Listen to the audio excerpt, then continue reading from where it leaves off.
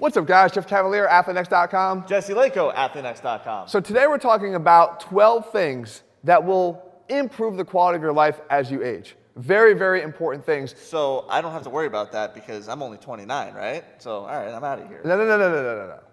You and everyone else your age, don't go anywhere, because as a matter of fact, these are things that are very preventable. You are in control of these things. And if you start doing something about them now and caring now, you're going to have a much better outcome as you get older. So I can look like this guy when I turn 80.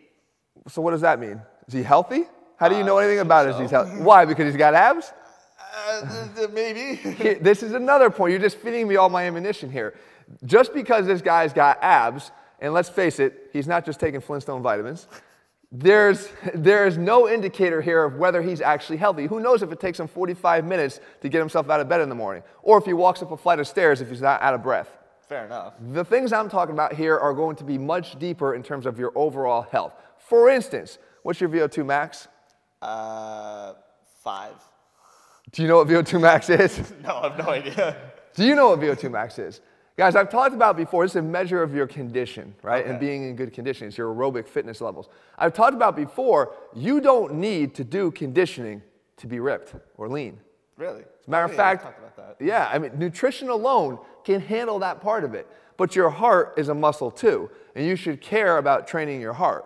Your VO2 max is going to be the ability of your body to utilize oxygen to fuel the things that you're doing. Okay. If you have a better efficiency at that, you're going to be healthier long term. So much so, one of the guys that I'm a big fan of, Peter Attia, he has a new book, Outlive, by the way. In this book, he talks about how important improving VO2 max is. If you got it to the top 2.5%, you would be able to decrease your all-cause mortality by up to 5 times. Really?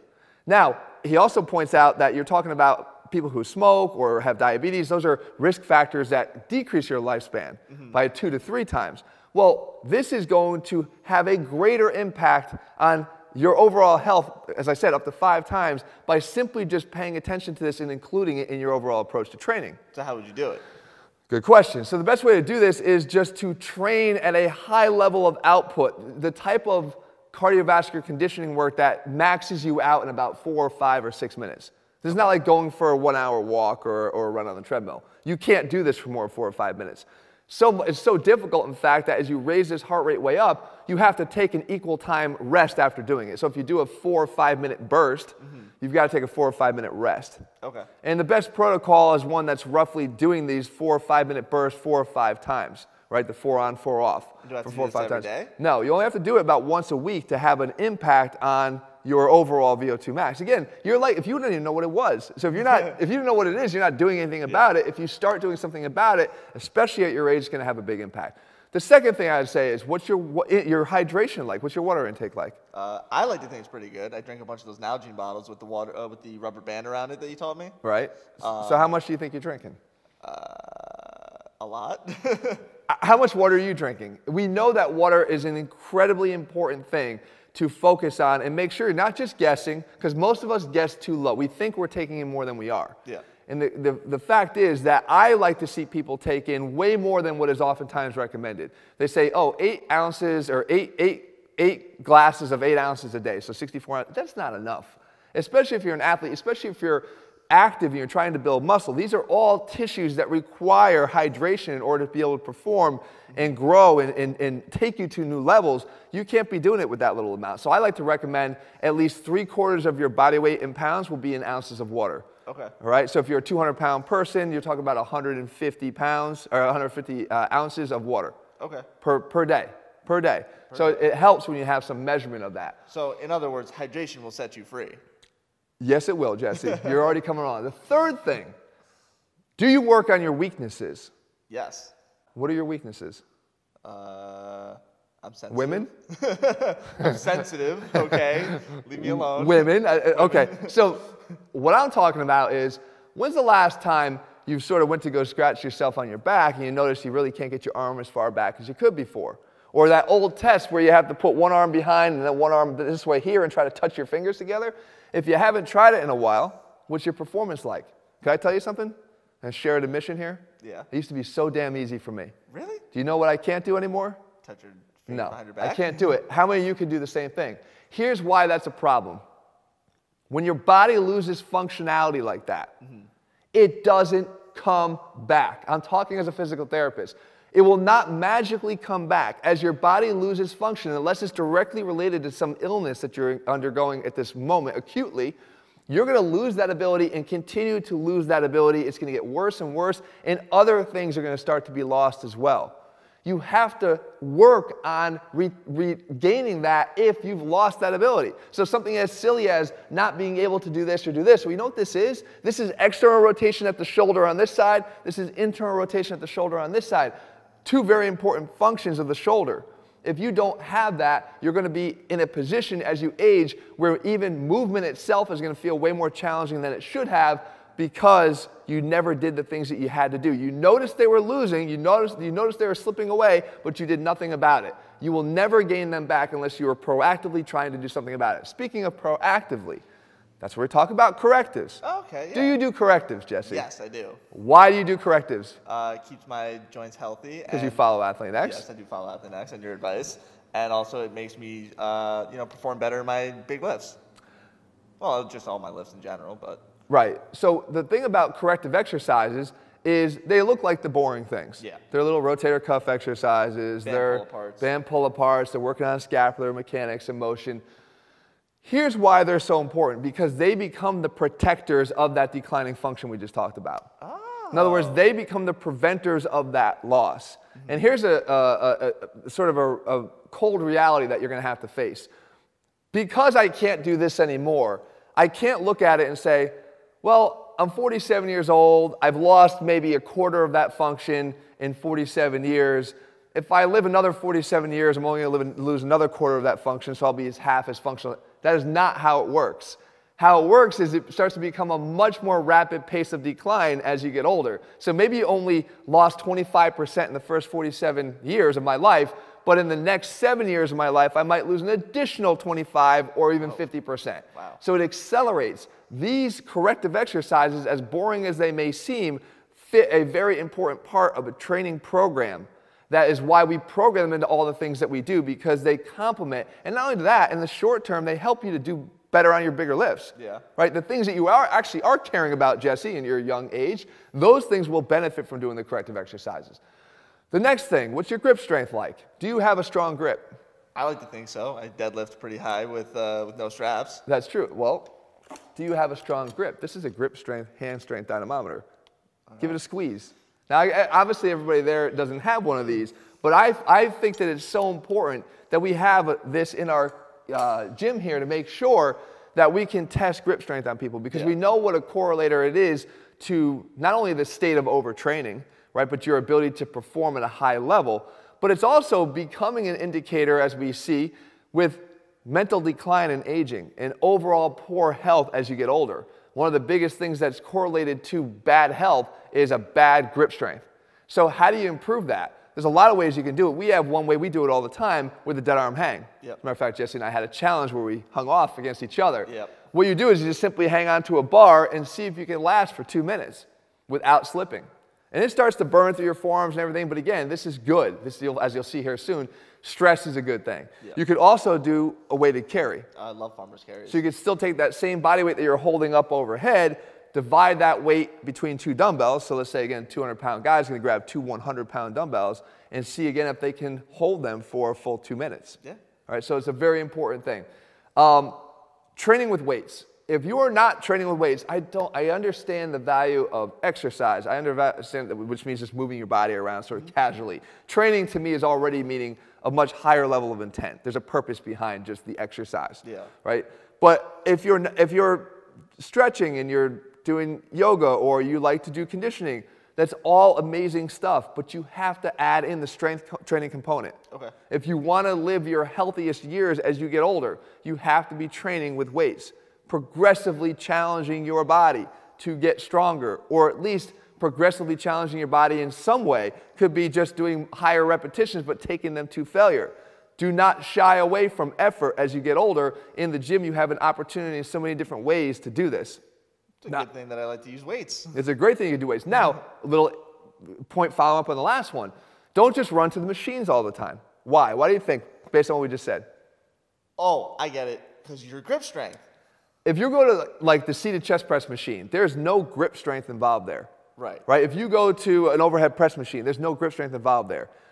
You got to be picking up dumbbells and picking up barbells. It's and taking your weights and racking them back, helping out the gym and keeping it clean and racking your own weights. But grabbing things is going to also help to improve your grip strength. Yep. So making sure that 90% of your training is taking place with dumbbells and or barbells as the implement of choice. Okay. Right? And then of course you could use bands, and of course even some of the pulling machines like lat pull downs or seated rows, they are going to have a grip component to it too. So it's not all machines, mostly it's the pushing machines. The next thing is you're going to have to adjust your training focus as you get older. Are you just, I'm asking the viewers out there, are they just continuing to do the same thing they've been doing all along, thinking that that's the best approach? What are you doing? I'm following a program. So, well, that's good. You know, programs are good. They give you that path. But what I'm saying here is, as you get older, orthopedically, things are going to change a little bit. Okay. And there's a difference in terms of the type of exercise and the stress that you're putting on your body in terms of what you need to do to make your changes. For instance, compressive type exercises, right? Like squats, right? Like bench press on the shoulders or chest. Those exercises, you need to remove some of the load because the overall amount of compression, deadlifting is a compressive type exercise as well. I love that. As you get older, you need to start to remove some of that load and trade it in for other forms of stress. Not change the exercise, change it in for different types of stress, some more metabolic stress or eccentric stress, right? With the squat, you can focus more on eccentrically, but decrease the load because compressively, those forces can start to add up over time. You can go back to guys like Ronnie Coleman, guys who spend a lot of years lifting heavy weight, beating their bodies up. They go back and say, yeah, I wish I didn't do so much of it, right? Or you look at the other types of joints, like you look at the shoulder actually, and with the shoulder, there becomes a secondary issue of the number of rotations on the tire, I say, the wear and tear. Happens predominantly in these ball and socket joints of the shoulder and the hip. If you are moving the shoulder, even if you take the load completely away, the number of rotations here sooner or later is going to wear down the structures in the shoulder. So you want to become a little bit more economical where it's not just all about high repetitions being performed, but you can increase the load in certain exercises and circumstances where you can decrease the number of rotations on the tire. So decrease the number of reps. Decrease the number of reps, but increase the load. So there's a balance, and we can get into this in a separate video because there's so much more there to be discussed, but there's a balance in the shift in your training focus to give you the best end result for your body so it can be prolong the ability to perform for many, many, many, many years. Okay.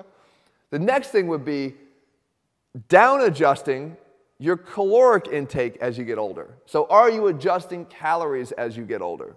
Many of us do not. I haven't. Well, yeah, no, I haven't. You have to. Yeah. Why? Because even though we're doing all the things I'm talking about doing here today, you could be still losing muscle mass. You will be losing muscle mass. It's a fact of aging. Our goal is to try to stave off muscle loss as much as possible and stave off that atrophy for as many years as possible, but it's still an unavoidable fact that as you get older, through sarcopenia, you're going to lose muscle mass. As you lose lean muscle tissue, your metabolic rate will go down. Okay. As your metabolic rate goes down, your caloric needs will go down. So someone like me is going to probably suffer the most from this because I've eaten a very consistent meal plan for the last 30 plus years, consistently. It's true. So I'm going to sit here and say, it's what I always eat. Like, why am I getting fat? This is what I've eaten my entire life. Nothing has changed. Yeah, things have changed. You're losing muscle mass. You're losing some of that depot to handle those extra calories, and you're now you're being forced to store them in the form of body fat because they're not as utilized as they once were before. Your body's become less efficient. So you do have to become aware of the fact that you will be eating less and you need to make smarter choices because when you start to make your cuts, what type of foods are you cutting out? You want to maintain those high micronutrient dense foods, right? The ones that are nutrient dense, and make sure when you're making your cuts, you're cutting out some of the things that aren't as nutritionally profound or helpful to you in the long term. Such as sweets, candies, and processed foods like donuts. Your diet, as a matter of fact. Oh, come on. I'm much cleaner than I used to be. Next thing, are you doing what everybody seems to be doing these days, or are you dunking yourself in cold water? No. Or are you getting into a sauna? No. Okay. Here's why I think, that? You know what? I'm coming around to the idea. Okay. Because I act like a little bitch when I get near any cold water. That's why Jesse filmed that cold water exposure video in the shower that time, because I wouldn't go 2 steps near it, right? I am coming around to the idea because, again, from Dr. Peter Attia's work, like, we're finding that the worst thing you can do is avoid stress as you get older, right? It's, again, what type of stress we're talking about. Lifting weights is a form of stress for our muscles. Avoiding stress altogether, right, becoming sort of weak-minded, is really accelerating aging. Seeking comfort is going to make you old. Finding ways to make your body uncomfortable forces it to continue to adapt and become resilient to the types of stress that you apply to it. Okay. So that is why people are so attuned to this idea now of cold water immersion or sauna. And there's been a lot of work done lately on the combination of the two, specifically in protocol, and only amounting to about 12 minutes combined per week of hot and cold exposure is enough to kind of spark a lot of good things in your body to keep it at a peak and sort of keep your resilience up against disease and everything else. Okay. So it's a very important thing. I'm going to be looking more into it. I'm going to figure out a way to not be such a bitch when it comes to cold. I'm okay with hot, but when it comes to cold. Yeah, I don't like the cold either. Next thing, jumping and running. Do you jump and run ever anymore? Yes. You do? Yes. How many people out there do you think as they get older have literally stopped running?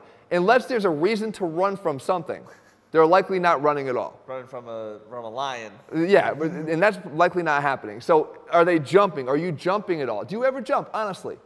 You need to continue to do those things too, because those are different forms of stress that your body receives that can only be received through those two activities. And when you stop doing them, you start to down adjust your body to become more capable of lesser things. And that's not what you want. You want to be able to continue to do this. Here's a story. You know what I do every night when I walk in here, Jesse? You know this, but I'm asking you sort of as if you don't know. As a generality? Yeah.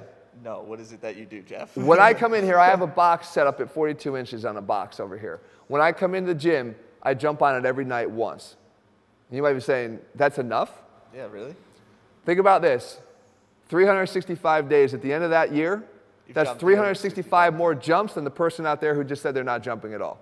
Fair enough. It adds up. And what I'm doing is using it as a benchmark for me to say, can I continue to do this? Now, progressively overloading that and making that more challenging, there's certainly a benefit to that too. But I'm saying for me, at least at the bare minimum, I need to be able to continue to maintain that ability to jump at least that high. And of course, I still run and I do other things too.